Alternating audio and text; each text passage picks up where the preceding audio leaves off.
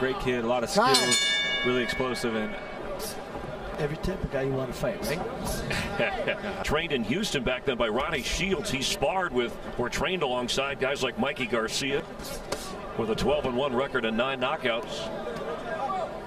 His last, he goes down right now. He set him up for that 4, one. 5. Can he get up? 6. On the ropes. 7, 8. How you doing?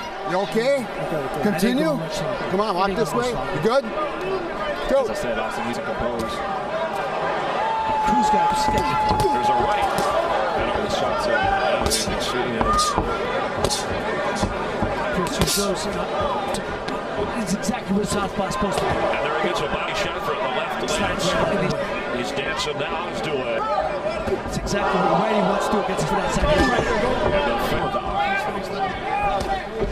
Very much respect to Austin.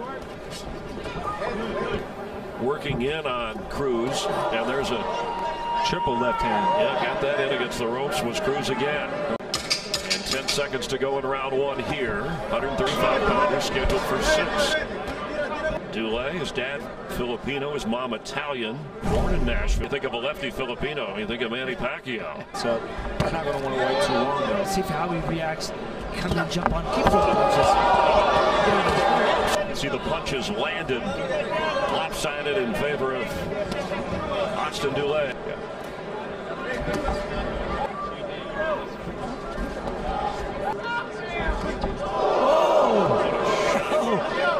It really stung. Trying to push his record to 13-1. And Jordan Hardy is in the corner with the trainer, Fred Dulay. Jordan? Chris, thank you. I'm here with Fred Dulay. What are you telling him to finish Cruz? Finish his combinations up and stay in the pocket right up and good exits right there. So he can just finish this guy. He's too strong for this guy. All right, thank you. He appears to be listening.